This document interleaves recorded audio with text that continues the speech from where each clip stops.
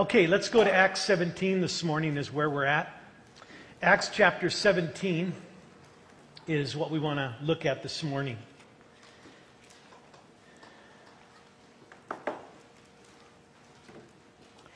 We're going to only go half the chapter, and it kind of breaks perfectly there. You'll see that as we go through. So let's read it to get fresh into our minds of what we're talking about this morning. Now, when they had passed through Amphipolis and Apollonia, they came to Thessalonica, where there was a synagogue of Jews, and Paul went in, as was his custom, and on 3 Sabbath days he reasoned with them from the Scriptures, explaining and proving that it was necessary for Christ to suffer and to rise from the dead, and saying, "This Jesus whom I proclaim to you is the Christ."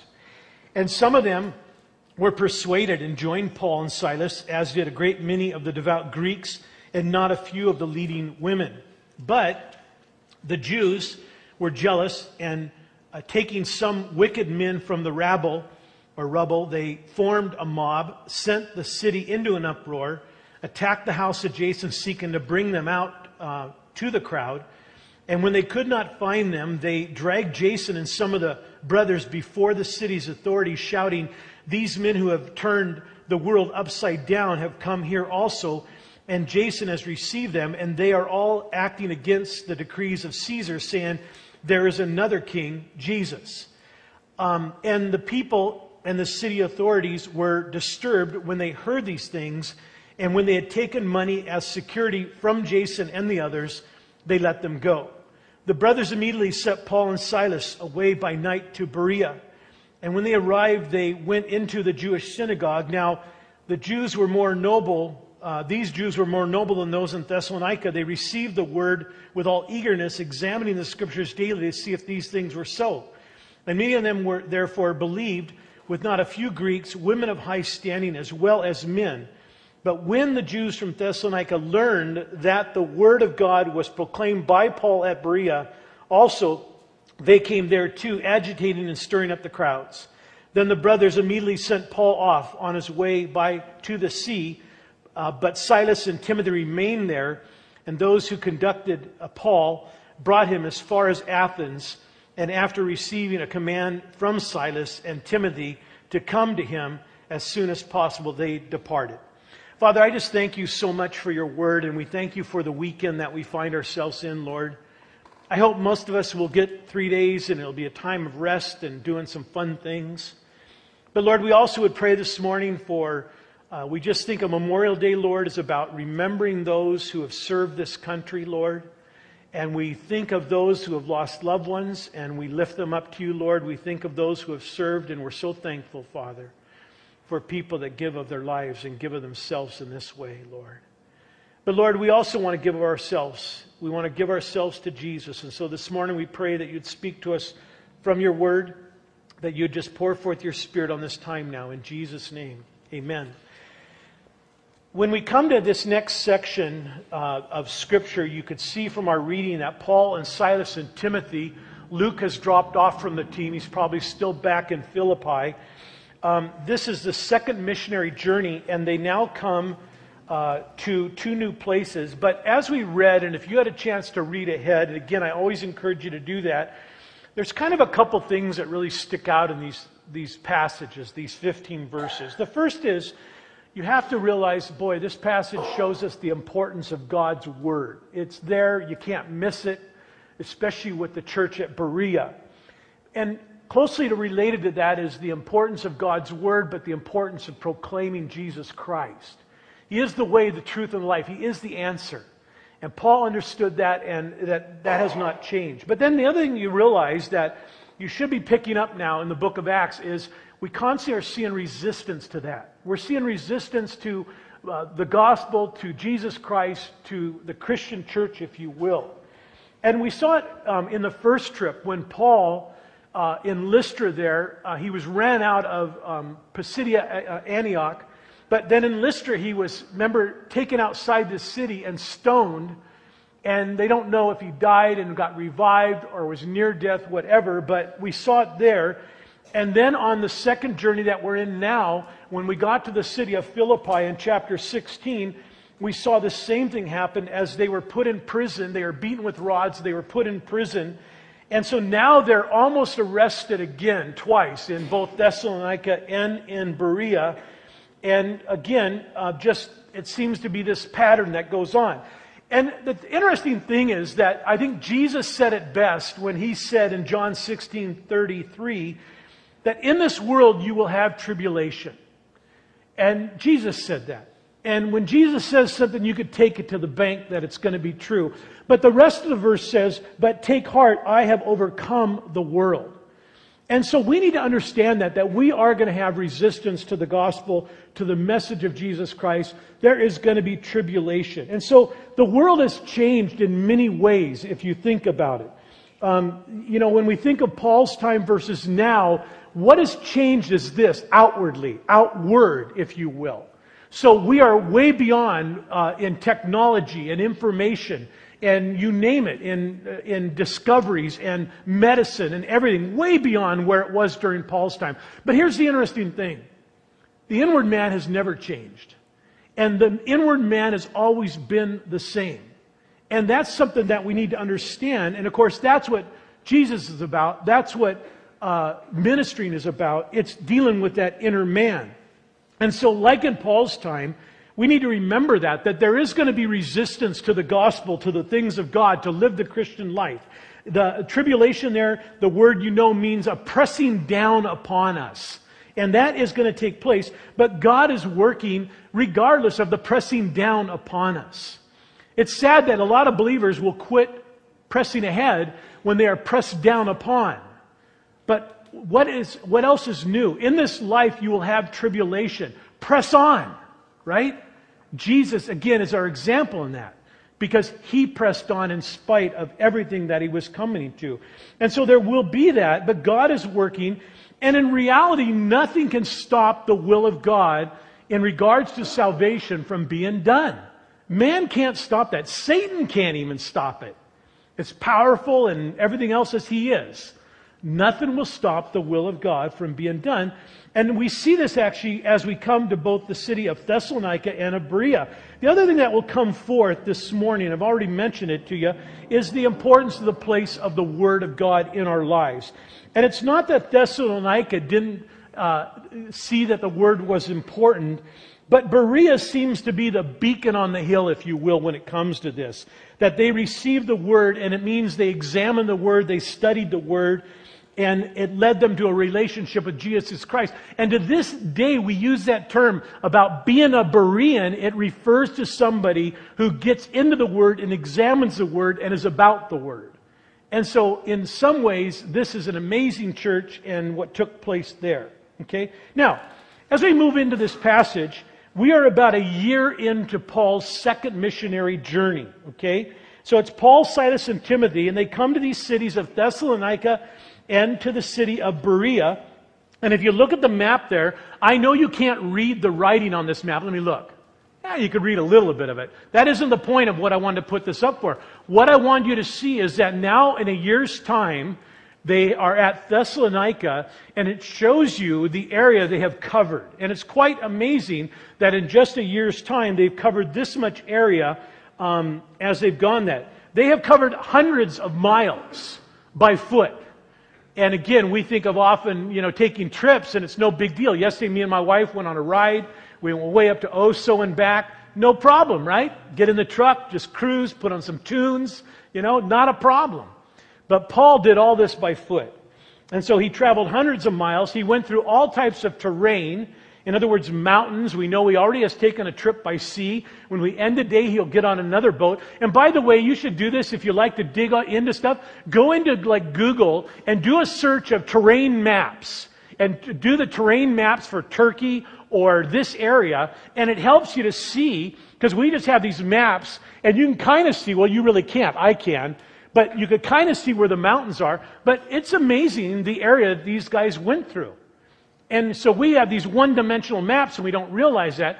Go find some maps that will show you the terrain, and you realize then how much more difficult the trip would have been and what it really took for these guys to do this.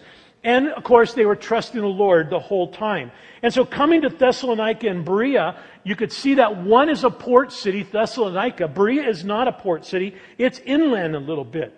And the trip then from Philippi to Thessalonica was about a 100-mile trip. You notice they passed through 2 cities. The reason is Paul always had this idea that he was going to minister, and I think it was as the Lord led, but I think it was also as he knew the area. He was a Roman citizen. He knew key cities where if he went to those cities and preached the gospel and established a church, they would then in time go back to those other cities. And so that's why, if you're wondering why didn't he stop in these other places and just go right to Thessalonica, but that's what he did. He went to Thessalonica. And it was on what is known as the Aegean Sea, which flowed then into the larger Mediterranean Sea. And so we call the body of water out here Puget Sound. And I don't know if I'm going to be technically right here or not. I'm sure there's at least one person in the church, if not more, that could correct me. And some of you might do this, but that's okay. That technically that's part of the Pacific Ocean, in the sense that where does it flow out to that? And that's the same thing. So the Aegean Sea flowed out into the bigger Mediterranean Ocean. And this is where Thessalonica was located. And you can see from the map that it was in a great place for a port city. It's kind of tucked away there. You could see it would have shelter from the main body of water.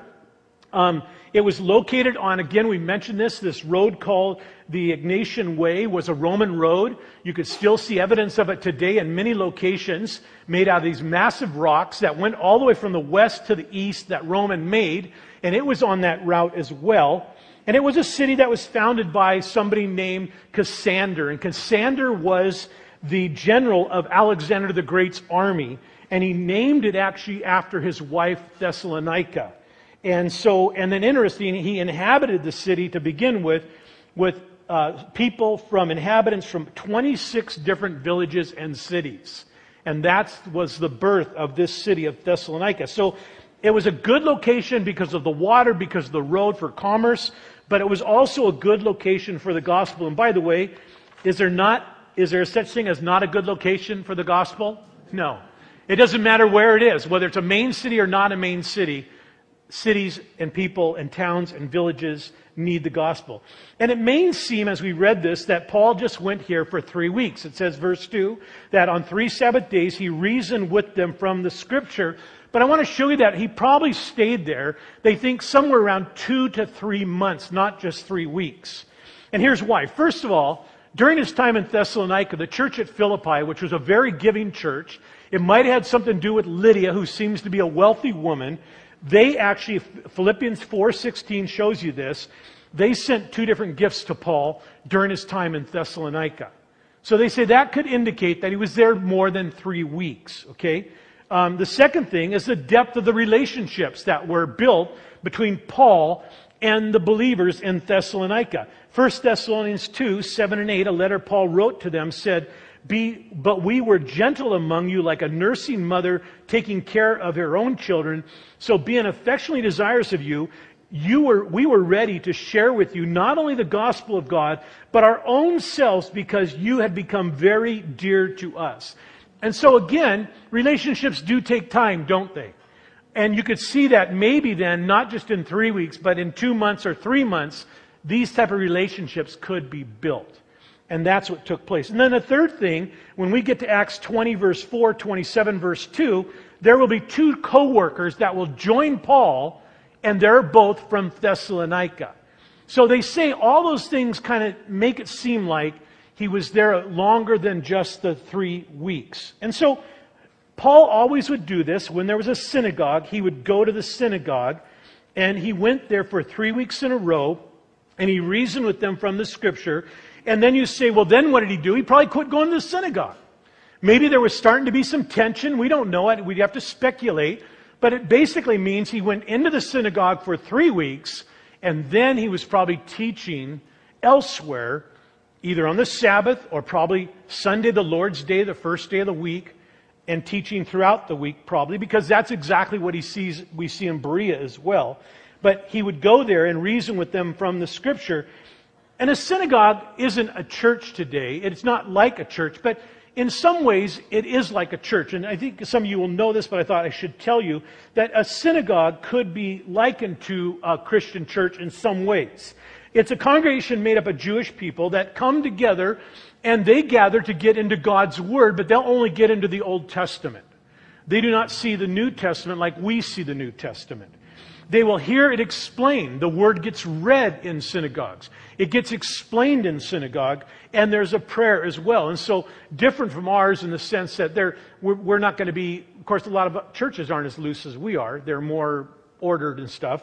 But that is kind of the idea. And the word synagogue actually comes from the Greek, and it means a leading or a bringing together, and it refers to then assembly of Jewish people gathering together. So I just thought I'd tell you that. Now, Paul went to the synagogue, it says, and notice the word, key word, he reasoned with them. And what this word means, it wasn't so much a sermon, although I don't think to say that he didn't have sermon-type teachings, I'm not sure you can go that far. But it was more of a discussion, answering questions of those in the synagogue, as now he came to Jews and said, guess what? Our Messiah has come. And you can imagine, you don't drop that bombshell in a synagogue without allowing there to be some back and forth and some discussion, right? I mean, you're going to have time to talk and process that. And that's exactly what they did. It actually, our English word dialogue comes from this word reason. The Greek word in reason is where we get our word dialogue. And it means to mingle thought with thought, to ponder, to revolve in one's mind, to converse. And every believer, we need to be like this. We need to be able to reason. I think our proof text is 1 Peter 3:15. But in your hearts, honor Christ the Lord as holy. And always be prepared, Peter said, to make a defense to everyone who asks you for the reason, for the hope that is in you, yet do it with gentleness and respect. And that is our great challenge. What's that hope in you? And be able to explain it to people. And when it says he reasoned with them from the Scripture, that's just a great reminder to you and I that we want to be in the Word. Why? So the Word will then get into us. When we're into the Word gets into us, the Word will go out of us. It will then go into other people as well. And it's so important. Let me just remind you, make that a priority. It's so easy, isn't it? And you're looking at a guy that, I hate to even say this because it's a worldly term, but I guess I fall into A personality, right? I'll get my A's anywhere I can. I never had them when I was in school, so I'll take my A's now. But, I'm that type of personality, and I just get up in the morning. My wife will tell you, he just gets up charging in the morning. And I can really charge pretty much all day long, but I have to remember, wait a minute, at times I need to slow down. And I need to sit before God's Word and meditate upon it and study it and let it sink into me. And I just encourage you guys, be wise, you guys. We have so many distractions today that they're not all bad distractions, but we have so many distractions that can take us away from the things that we should be doing. Whether it's cable TV and all the channels, whether it's surfing the web, and I like to do it as much as you do. It's worse. When I got an iPad, now it's awesome. I could sit there at times. I could watch a show I want to watch. I could have my iPad going. It's just like, hello, where's, you just kind of, I know. We criticize the kids for doing that, and I do it, But you just understand, you got to be careful, okay? And so it's a great reminder here of that as well. That's what he's doing. And notice what he reasoned with them about. This is important, Christ. It says, explaining and proving that it was necessary for Christ to suffer and to rise from the dead, and saying, this Jesus whom I proclaim to you is the Christ. And so Paul once was against this. Paul, in the beginning of the book of Acts, was a persecutor of the church. He arrested the church. And they say technically that Paul was responsible for believers being put to death. That's why he refers to himself as the worst of sinners. See? And so Paul was once that. But now he had become the greatest defender of the faith. Why? Because he understood Jesus was the Messiah. Now, for the Jew, that would be important, that he was the Messiah. For you and I as Gentiles, we would say he is the Savior. Now, he's the Savior of the Jew as well. But we didn't grow up looking for a Messiah. But we know, man, we need a Savior. We need someone to come into our life and help us, because no matter even as good as we think we are, we still always just make a mess of things. And so he came and he preached this message to them. And for the Jewish mind, especially during Paul's time, it's still the same today. They didn't understand that the Messiah was to come and had to really suffer and die, and then he would rise again. And that's why there was such a resistance by so many of the Jews in the synagogues against Paul that they just couldn't understand that. In other words, they had missed a major thing that was in the Scripture. They saw the Messiah was coming. They wanted their Messiah so bad, but they had missed the fact that in His coming He would suffer and die. Why? For the sins of the world. And so they had missed that. And again, Jesus came to do that, and they didn't see that. But He was also to be a suffering king who would bear the sins of the world. And notice when it says there, He explained and proving that Jesus must suffer and rise. That would be a couple things. So He was explaining to them, and they say He would have taken them to passages like Psalm 22 and Isaiah 53. Messianic passages now that we see so clearly in light of the fact that Jesus was crucified, that actually show He was crucified. They describe crucifixion. And so Paul would be able to go back and say, look at this. We missed it. They say he would also probably gone to a passage like Psalm 16 that would show the Messiah would rise again. And so Paul was doing great defense and apologetics here. You know, this is what we had believed, but look at this, and here's Christ, and here's what Christ did. And all of a sudden, many started to believe because of that. And the word proving is an interesting word, you guys. The word proving here in the Greek means to place alongside. And so Paul might have been actually taking the predictions about the Messiah and then laying Jesus' life right beside it and saying, look it, here's the prediction, here's the fulfillment. And because of that, many came to believe. But again, some couldn't, like today. Back then, a lot couldn't believe because they just couldn't comprehend that the Messiah, Jesus, would seem to be a defeated king, wouldn't He? Because He didn't take His throne. And so that's probably a lot of it, that they couldn't accept that, you know. But they couldn't get their hands around that. But nonetheless, this is what the Scriptures have said. And again, before He was crucified, Christ had tried to tell the disciples, bit by bit, what did He say to them? I'm going to go to Jerusalem. I'm going to suffer. I'm going to be crucified. I'm going to die, and I'm going to rise. And so He, as the Messiah, was saying this. And then you want an example afterwards. After He rose from the dead, what happened? The road to Emmaus, to the disciples, He took them back into the Old Testament and showed them where He was in the Old Testament, see? And so Paul, Peter, Stephen, they were only doing what Jesus had done. Being able to go into the Old Testament. They didn't have the New Testament in the book of Acts. The Scriptures were the Old Testament. And so they were taking them back into the Old Testament and showing them what the Lord had done. And so we go on, verse 4 of chapter 17. It says then, and he says, and some of them were persuaded and joined Paul and Silas, as did a great many of devout Greeks and not a few leading women. And so Jews did believe, okay? Along with, it says, many Greeks, or that would be Gentiles, and leading women, okay? Which would lead to a thriving church then in this city of Thessalonica. And so it was the Word of God as it was explained, as it was proclaimed, and it was proven, as well as the power of God, okay? In 1 Thessalonians 1:5, we see our gospel, it says, Paul said, our gospel came to you not only in word, in other words, by the word, by our mouth, but also in the power and the Holy Spirit and with full conviction. And so that's a great thing of what was taking place in Thessalonica during this time that we're studying. That God's word was going forth through these apostles. And God's Spirit and power were working. And so verse 5, he says, but the Jews were jealous, and taking some wicked men of the rebel, they formed a mob, set the city into uproar, and attacked the house of Jason, seeking to bring them out to the crowd. And when they could not find them, they dragged Jason and some of the brothers before the city authorities, shouting, these men who have turned the world upside down have come here also. So in other words, they had heard about Paul. And Jason has received them, and they are all acting against the decrees of Caesar, saying that there is another king, Jesus. And the people and the city authorities were disturbed when they heard these things, And when they had taken money as security from Jason and the rest, they let them go. And so not everybody believed, but don't lose the sight that there were those that believed. Paul will move on, and the church of Thessalonica will get well established. He'll write 2 more letters to them.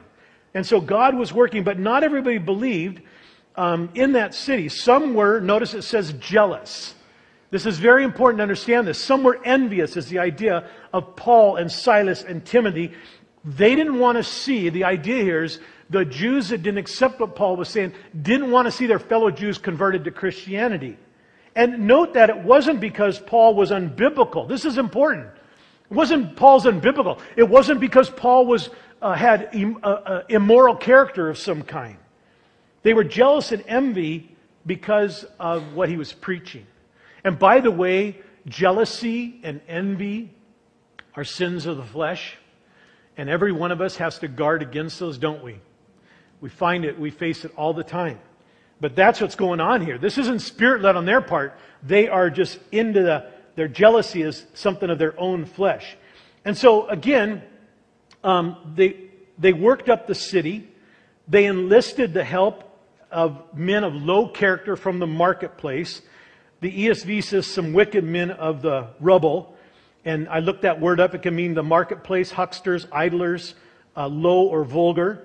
Hoping to have Paul and Silas arrested, right? So it's kind of like, and we know that happens today. We know what we see with all the protesting that takes place today. You know, it's nothing new. I grew up with that in the late 60s and the 70s. But oftentimes it only takes a few to get a whole bunch of other people headed down the same direction. And before you know it, you've got an uncontrolled thing going on. And that's exactly what's taking place here. And so very much out of control mob. They go then to this time a believer's house named Jason. And the reason they go to Jason's house is because they say Paul and Silas would have been staying there at one point. Again, another case that they may have been there a long time and they stayed with Jason for a while. Now they have moved on and they're staying with somebody else. But they went to Jason's house because they thought Paul would be there. And again, Jason was probably one of the Jews who had heard Paul and had become a believer. And so going to his house, they don't find Paul. They don't find Silas.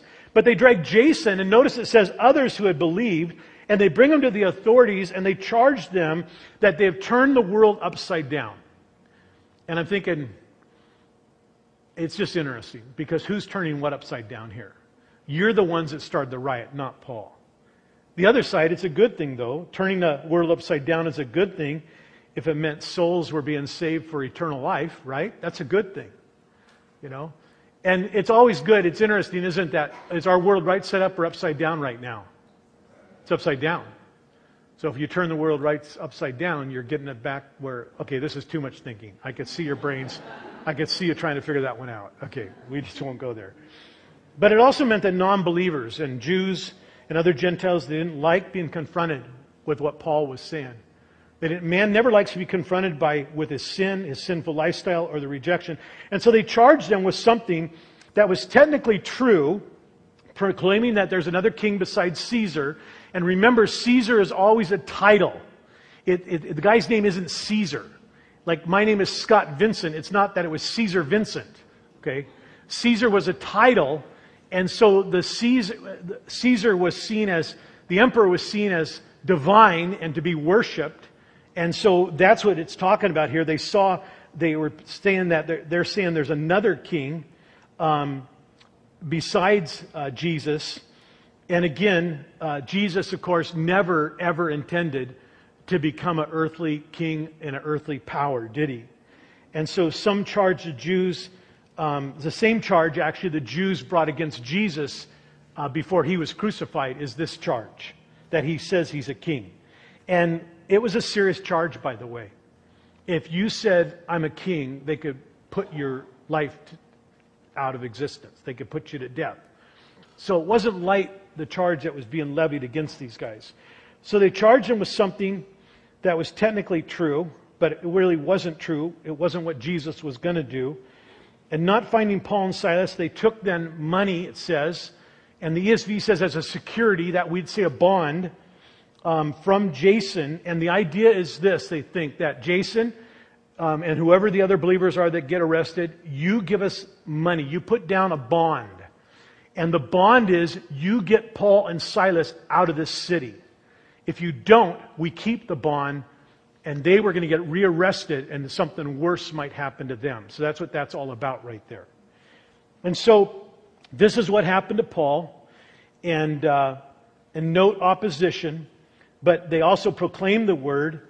They taught and explained the scriptures, proving who Jesus was.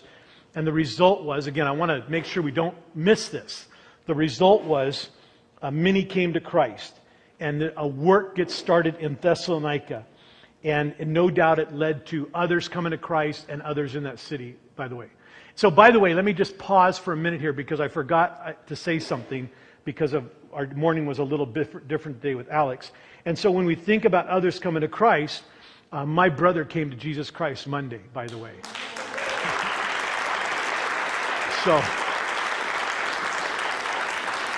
So if you were here last week, I shared with you that I was a little stressed out by what's going on with my brother.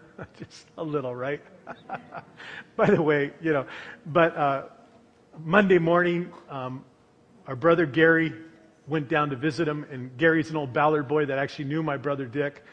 And, Gary's just, he's a gifted, God uses him. And he said to me, he said, I wasn't going to mess around this morning, Scott. And so, Dick came to Christ. And so, praise the Lord. And so, I'm happy for that, obviously. We still got a lot of, I'm afraid there's still major physical stuff, huge amount of stuff. But you know what? Spiritually now we're okay. So everything's good in that sense. But that's the type of thing we see here taking place. We see that Paul's preaching the gospel. Well, he gets ran out of the city, so he goes to the next city, Berea. Verse 10, the brothers immediately sent Paul and Silas away by night to Berea, and when they arrived, they went into the Jewish synagogue. And so next they would go to Berea. If you look up the map here, it was about 45 miles away from Thessalonica. And Berea is interesting. It actually means place of many waters. And the reason is it laid at the foot of a mountain range. And of course, water runs down, right? So it's not a hard thing. And there were rivers that would run into Berea. There were springs in Berea. And so that's how it gets its name. And actually there were orchards in Berea. Orchards of apples and peaches and pears. So if you think that peaches and apples and pears are a new thing, they've been around a long time. And so you can kind of picture Berea, smaller than Thessalonica, but it kind of reminds you of some of our, maybe Wenatchee, where we go inland a ways and we see these amazing little valleys and stuff that produce amazing amounts of fruits and everything. And so they went there, and like before, they went into the synagogue. Verse 11, now, these Jews were more noble than those in Thessalonica. They received the word with all eagerness, examining the scripture daily to see if these things were so. And so again, very much like what happened in Thessalonica, the difference here though, in Thessalonica it said in verse 4 up there above that some of them were persuaded. Here in Berea, notice it says that many of them believed. And so it seems like there was a greater outpouring, a greater receptiveness to what Paul was saying and to coming to the Lord. And so to the Jews, it would be Jews because they were from the synagogue. It would be Gentiles or Greek men. And then it would be women again. Notice Luke twice now says women of high standing. And you kind of have to think, well, why does he point that out? And the idea is probably this, you guys, is that Luke is probably not trying to say anything less or more of them, just showing that the gospel was coming to everybody. Whether it was somebody high standing or low standing, male, female. Luke himself is a doctor. He would be in a class in that culture different than the others. But I think what he's trying to show is that the gospel was reaching everybody. And by the way, the gospel will reach everybody. And everybody needs the gospel. Right? It doesn't matter who. Everybody needs it. I so appreciate Brian this week. Brian's mom passed away this week. She went home to be with the Lord. She's up there right now, man. She's like got a new body, and man, all the cares of the world are gone from her. Amen. Give it a hand. But Brian, he actually taught Wednesday night. His mom passed away Wednesday morning, and he'll teach again this week, by the way. Brian's a great teacher. You should come out. But I appreciate what he was saying in the hospital. Brian's a great word picture guy. I love this because my brain doesn't think that way.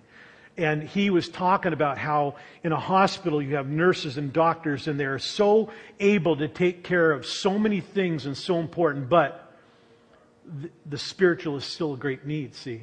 And they can do a lot, but they can't do that. And I just think that's the same thing we're seeing here when Paul says this, that the gospel's coming to everybody. Women of high standing, low standing. Jews who were in the synagogue, Gentiles who were God-fearers, other Gentiles, you name it. The gospel is spreading and people were coming to the Lord. And so verse 13, watch what happens. But when the Jews from Thessalonica learned that the word of God was proclaimed by Paul at Berea, also they came too, agitating and stirring up the crowds. Then the brothers immediately sent Paul off on his way to the sea, but Silas and Timothy remained there. Those who conducted Paul, in other words, those who took Paul, probably the captain of the boat or whatever, brought him as far as Athens, and after receiving a command from Silas and Timothy to come to him. So they say it'd probably take about 3 months for Paul to get down to Athens, and it seems like once he gets there, what that's saying is he sent word back with these guys, hey, when you get back there, tell Timothy and Silas to get down here as soon as they can. And that's exactly what took place. And I love here what Luke says. When the Jews from Thessalonica learned, look at that the word of God was proclaimed by Paul and Silas. They didn't like that. But Paul and the early church were about proclaiming God everywhere, that in Christ alone there was salvation. And in Christ there is salvation. You know, people have a problem when we say Jesus is the only way. But people need to understand there is salvation. There is something beyond this life. And I say amen. If this is all there is, don't get me wrong. I love this world. I love this life. I do. I love serving the Lord and knowing the Lord. I think that's the best way to enjoy this life, right? Is with the Lord. It really is. But I can also tell as you get older and everything, you're kind of going, boy, I hope there's more than this. And there is, of course, more than this. But that's what we see here, that's what these guys were doing. And so when they got Paul out of Berea as fast as they could, Luke doesn't really tell us why. We have to okay, what might be going on there? And it could be that they were trying to protect Paul. That maybe he would get jailed again and maybe something worse could happen to him. The other thing is like with Philippi. Remember when Paul and the leaders in Philippi went and said, let him out of the jail? And Paul said, no, wait a minute. We're Roman citizens. We shouldn't have been arrested. You make them come and apologize. And the idea there is there was something that the church would be seen in a good light. Paul would be seen as a man of integrity. And the same thing could be here, that Paul says, I'm getting out of here. And they said, get out of here now, Paul, because he was mindful of this little church that had just started. And he didn't want that church to go down. And he's mindful of those believers. So that's probably some of the thinking there. But we can be certain that the Lord was leading, and Silas and Timothy would stay there. They sent Paul then to Athens. If you look at the map up behind me, you'll see it was both by water, but then he would have got on land. And again, they think it would have taken about 3 months for him to get there. So next week when we pick it up and he's in Athens, remember, 3 months are missing right there. That's important. But he'll get there. And the next city is going to be another effective place, a major place, the city of Athens, to preach the gospel, to see people come to Christ and let it spread out from that center as well. And so next week, when we pick it up in verse 16, the rest of the chapter is dealing with Athens, and we'll get in there. So let's close with just 4 things that we'll consider this morning. And if the worship team, come on back up. You guys can come up quietly, and I can close with these things as you make your way up. Number 1, what do you say, Scott? Okay, what can I think about? What can I take with me? First of all, the importance of God, the Word of God, and the place it's to have in our lives. That comes out so clear. We see the importance of the Word of God in the apostles' life, in these churches' lives.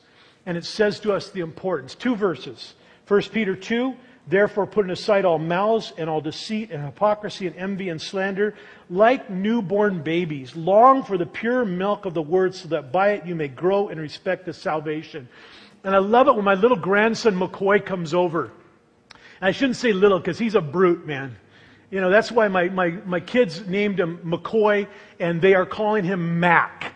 And it fits him perfect because he is going to be a Mack truck. And he's just that way. But you know, I love it. You know how moms, you could especially relate to this. Us guys are a little slow. But you know, when the kid's wearing down and everything else, and you can see it's almost nap time, And I love that time because I could take him, I could take his bottle of milk, he'll just cuddle up in Grandpa's lap, and he's a happy camper with the pure milk of whatever it is. Oh, it's 2% from Darigal or something, you know. That's what it is. You know.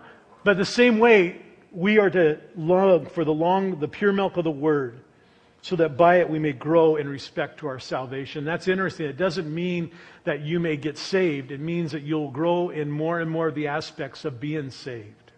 And then 2 Timothy 2, study to show thyself approved to God, a workman that needed not to be ashamed, rightly dividing the Word of God.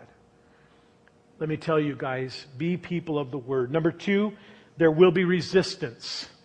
Again, maybe this week you forgot that. Maybe there's been resistance to you this week because of your faith, and you allowed it to kind of shake you back and kind of stop your progress. There's going to be resistance. I wish I could tell you, go out this week. You will not encounter any tribulation at all. What I'm going to tell you is go out this week. You will find resistance to the way you want to live in Jesus Christ, to His Word, and everything else. But keep doing it. Number 3, we are still to keep proclaiming Jesus Christ and never stop that. Proclaim Him in our word and our deeds, right? And so often, don't just let it be our deeds. That's important. But we live in a day and age now, we've got to proclaim Him with word. We've got to boldly say Jesus is the way. And He can change your life. And number 4, guard against any jealousy and envy in our lives. We saw it with these guys that because of their jealousy of Paul, they then stirred up a whole city. They made another trip to another city and stirred it up because of a fleshly sin. Be careful of jealousy. Be careful of envy. You know, it's something that we aren't exempt from.